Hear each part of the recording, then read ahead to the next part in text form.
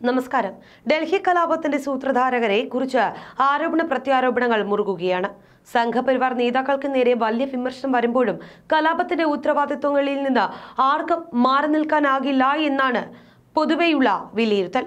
നേരത്തെ ആം ആദ്മി പാർട്ടിയിൽ മന്ത്രിയായി പിന്നീട് കാലുമാറി BJPയിലെത്തിയ കപിൽ മിശ്രയുടെ പേരാണ് അക്രമത്തിന്റെ സൂത്രധാരനായി വിലയിരുത്തപ്പെടുന്നത്. ബാൽ താക്കറെ മോഡൽ വിദ്വേഷ പ്രസംഗമാണ് ഇയാൾ പലതവണയും നടത്തിയത്. ഇതോടൊപ്പം തന്നെ UPയിൽ നിന്ന് ആയുധവുമായി എത്തിയ ചില മുസ്ലിം നാമധാരികളുടെ പേരും പ്രചരിപ്പിക്കപ്പെടുന്നുണ്ട്.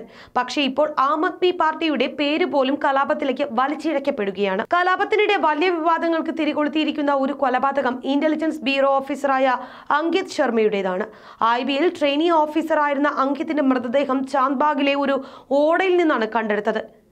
അങ്കിത് ശർമയുടെ കുടുംബം ആം ആദ്മി പാർട്ടിയുടെ പ്രാദേശിക നേതാവായ താഹിർ ഹുസൈന്റെ നേർക്കാണ് കൊലപാതകത്തിന്റെ പേരിൽ ആരോപണങ്ങൾ ഉന്നയിക്കുന്നത്.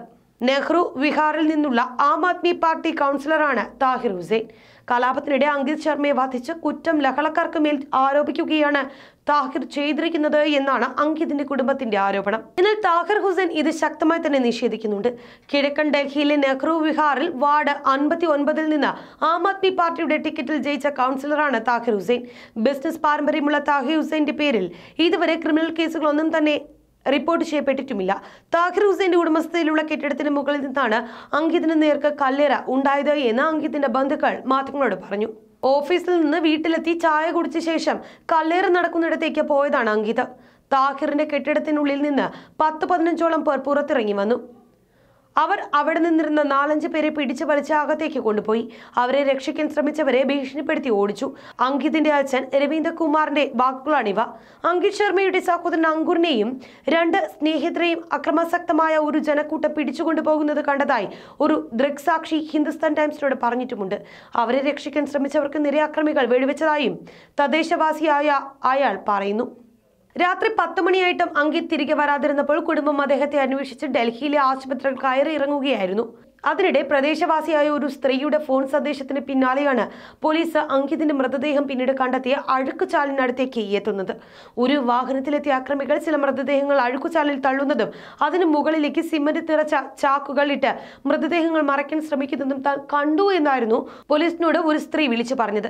തുടർന്ന് നടത്തിയ അന്വേഷണത്തിൽ പോലീസ് താഹിർ ഹുസൈന്റെ ടെറസിൽ നിന്ന് പെട്രോൾ ബോംബുകളും കല്ലേറിന് ഉപയോഗിച്ച കല്ലുകളും കണ്ടെടുക്കുകയും ചെയ്തിരുന്നു. അതിനിടെ വിദ്വേഷ പ്രസംഗം നടത്തിയതിന്റെ പേരിൽ അന്വേഷണം നേരിടുന്ന BJP നേതാവായ കപിൽ മിശ്രയും താഹിർ ഹുസൈന്റെ പേരിൽ ആരോപണങ്ങൾ ഉന്നയിച്ചുകൊണ്ട് രംഗത്തെത്തുകയും ചെയ്തിട്ടുണ്ട്.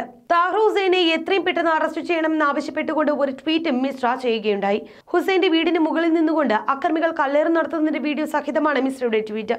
ആക്രമണങ്ങൾക്കിടെ കേജ്രിവാളുമായി താഹിർ നിരന്തരം ബന്ധപ്പെടുന്നുണ്ടായിരുന്നു എന്നൊരു ആരോപണം മിശ്ര തന്റെ ട്വീറ്റിൽ ഉന്നയിച്ചിരുന്നു. എന്നാൽ താൻ നിരപരാധിയാണ് എന്ന് അവകാശപ്പെട്ടുകൊണ്ട് ആം ആദ്മി പാർട്ടി നേതാവായ താഹിർ ഹുസൈനും ഒരു വീഡിയോ പുറത്തുവിട്ടു.